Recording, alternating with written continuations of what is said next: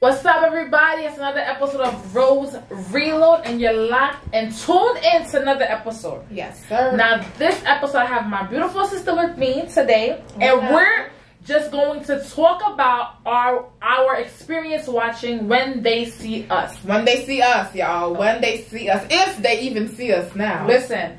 So, When They See Us is a four-part episode on Netflix, you can say. Mini-series on Netflix. Is it? Talking about the situation that had the Central Park with the 5 guys from Central Park, 1989. Not even guys, children. Little boys. So Ashley and I were watching this, and because we were, I think we created anxiety. You had anxiety because of this damn thing, because of this experience. It's like I don't even have a son, but I have a nephew. Little nephew. I have my father. He just turned 3. I have my father, I have my uncles, I have my cousins, and I'm saying here like, listen, I don't know how did these parents or whoever was on their sides even went through this, because me, I would have lost my ish. Right. So we're gonna talk about the first episode. The first episode, these 5 young children decided it was spring break. But before we get into that, it took Rosemary and I a while to even decide to watch it, because we were prolonging this for mad long, because I'm like, I don't know if I'm ready. Like it was like we knew the outcome, and we knew that those boys were put through hell. Okay, we knew it. So like, and it's like to see it firsthand, not even see it firsthand, to experience that firsthand from them. Had to be like, I don't even know. I can't even sum it up to anything. Do you feel as if like the reason why some people delayed watching it or don't want to watch it is because like this is really like an insight of what we go through, and we don't want to face the reality of it, because that's a lot. Yeah, it's a lot to see. Like, if for those who did not watch it, like, please watch it, because you know, like, get in tune with your history and your what's going on with your social life and stuff. You know what I'm trying to say? It's not pretty. Like, it's not pretty, especially for minorities. Listen, not even especially for all minorities. It's like, it's not pretty, because the amount of foolishness that we as black people go through. When I say black, I include you Latinas too, and Latinos, because some of y'all don't be thinking y'all black, but you are. But yeah, like the amount of foolishness and the amount of degrading that we have experienced. And it's like, we go through it every day and we're still going through it. And it's like, when is it ever going to stop? When? I just don't understand. The thing about that pissed me off the most was, it's like you already knew like what was gonna happen. Right. You know what I'm trying to say? It was like the anticipation, like, all right, when is it coming? Is it coming now? Is it coming now? Is it coming now? And then when it finally hits you, you're just like, damn. Even like though you that breath, like even though you know, like, you already knew the verdict and everything and how everything was gonna turn out, and every evidence and every freaking not even evidence, because they didn't have evidence. That's what I'm saying. Even I'm trying to know they had evidence, but it wasn't like right. It was like it didn't match with the DNA. Right. Nothing matched. So because it didn't match, they just prosecuted these guys, these young boys. Then the fact that the one person that really took my heart, Corey Wise. Oh Lord. We'll get into that later though. No, it's just get into it. We don't have time. Just get into it. Like Corey Wise, I just felt my chest was like, I was ready to fight. He's a real one now. He's really a real one. He's really a real one. Girl, I was ready to fight, throw the damn TV, mash it up. Like, oh my gosh. There was a part where he was in this jail cell. And the first time he ever went there. And then they kind of talked about, oh, the Central Park rapists, coming at him crazy. And then they had people beating him up. He was 16 in Rikers Island. 16.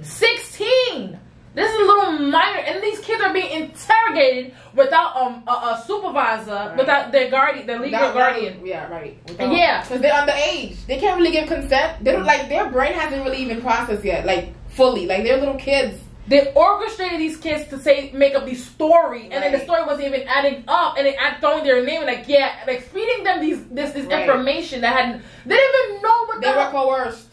They were coerced. I was talking to my uncle about that. I told my uncle what he let my little cousin watch. He goes, no. And then we were just like, why? He said, no, he's not going to that part. But it hits you like, it could happen even in the gas station. Right, it can happen in the freaking, like, in school, because kids these days are so like, I don't understand. And the fact that, listen, if you didn't watch the movie, the series, get on that, because I'm about to fetch y'all up. And the fact that that guy who did it was really Enriquez, oh my God, Mr. Rodriguez? Mateus something. His name is Rodriguez. Right. Okay? He was there. You try to... I don't know. I would have lost my ish right there. I would have like, I would have forgot I was in jail. Like, but the way that came about was a little kind of peculiar, to say the least. But the fact that they had a previous altercation before, like you know, like when he was in the when he was watching in the TV room, whatever, he put the volume down. Yeah. Sorry, y'all. Spoiler alert if you didn't watch it. Oh, siento. But listen, like the fact that they had a little squabble before, and the prosecutor, they tried to use that as to a way to justify that they were in on it together. Like when the lady went back to like basically to go like internal affairs. Linda, listen. Better like listen, Linda. Listen here to me. You about to get it. I don't care. The day will come. The day will come for you, Linda, to go meet your Lord and Savior. You hear me? And you have the audacity to write stories. Audacity. And Trump Orange. What, three or four? Three or more stories. Books or whatever she did. And you had it on Barnes and Noble. You have the audacity to write stories that you know that were not even correct, legitimate evidence. Hold on, though. I just feel as though we need to get back into the Central Park. Like, we need to talk about, like, how all this came about. Like, these boys really went through a lot. For 48 hours, no food, nothing.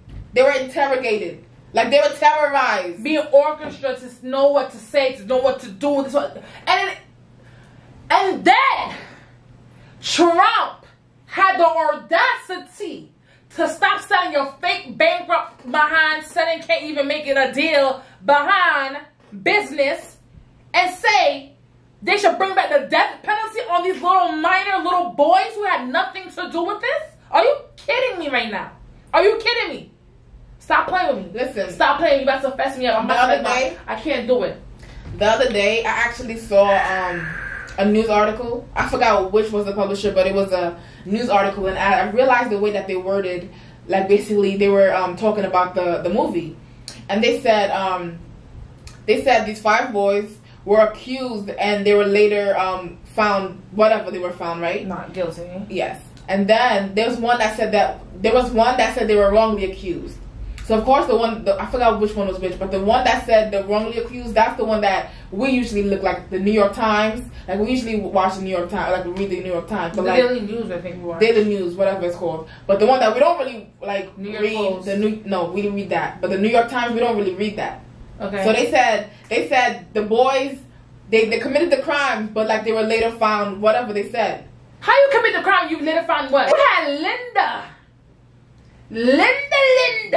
Listen, Linda. Okay? Listen, Linda. Sis.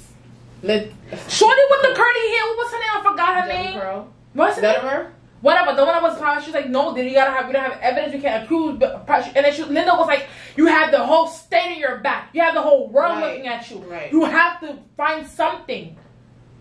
And then when they came with that verdict and said guilty, Corey, guilty. I felt like I would have. Corey said to her, you lied. And then it was just a point like, no lie. And then that damn movie, it really comes to terms with like, you know when you chilling with your girl too? Corey wasn't supposed to be at the park though. You feel what I'm trying to say? Because of Yusuf. Trying to be a good friend. Yo, he's trying to be a good friend to Yusuf. Yo! Like, you see, not everyone, like, you don't deserve to give your lawyers to everybody. I'm sorry, that's how I feel. Listen. Well, I can't really say that because he wanted to get in touch with Corey, but his mother, the middleman. That's what I'm trying to say. Okay, so and then Yusuf was a Muslim now. You know what I'm trying to say? Muslim. I'm sorry. Muslim. I'm sorry. I felt as if Corey had nothing to do with this. He wants to go. He was trying to eat the fried chicken with his girlfriend at that spot, that chicken Kennedy's spot. Kennedy's. Right? He was there, my name was with his girl. You still want to smash things. Bah, bah, bah, bah, Let's go to the let it go. Let it go. He left his shorty. Who left his shorty for your mans? Knowing that his mom would be pissed off, you was like, you know what? I can't let him be in this police station by himself. I'm gonna go down with him. Yusuf's mother, that's a brother. Right. That's a brother. Right. Yusuf's mother comes through, swats her son, Corey sleeping in there, innocent as can be. They start mashing up his face. Oh, Corey, you was part of this thing, so Corey had nothing to do with nothing to do with it. Nothing. And the fact that when they were like, when they were testifying against him, and it was his time to sit like right there in the chair. It was so lost. They were saying, "No." They said, "Can you read this for me?" He said he doesn't read. He doesn't read well. And I'm like, how can you even think that is like? How, like, okay, so how do you think he was able to sign his own name? Like, how do you think like he really comprehended everything that they was put in front of him? How? Those big vocabulary and the fact that they had evidence like right there, like he says he doesn't like that should have been like, oh, maybe we should look into this. No, not at all. Let me tell you something. Not at all. When the system can't find a valid person or doesn't have the right evidence or something, they don't want to look like the, oh my gosh, you're not doing your job. They pick any random body, any random person in the street. Right. I'm like, all right, here, you was there at this time.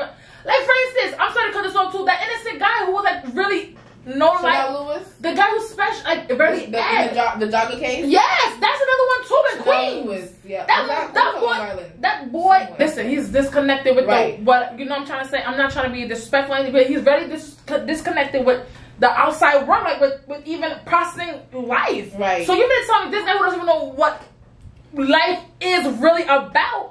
Rape, kill this lady on a park? Are you kidding me? Assaulted her. And your father know exactly where your body was? I'm telling you, when people don't know that have the body evidence or information, they'll pick any random body. It makes no sense to me. Somebody's got to take the fall. I feel as though that's how they. And it's always gonna be this.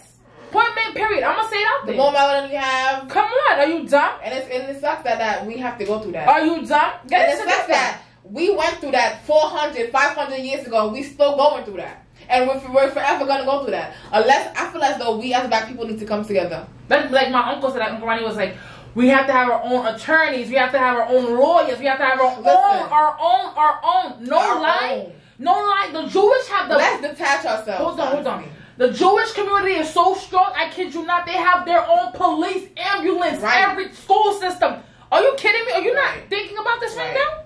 They're not thinking about this right now. What do you think we will be able to achieve if we put our minds together? Stop killing us. Like, listen, stop killing each other.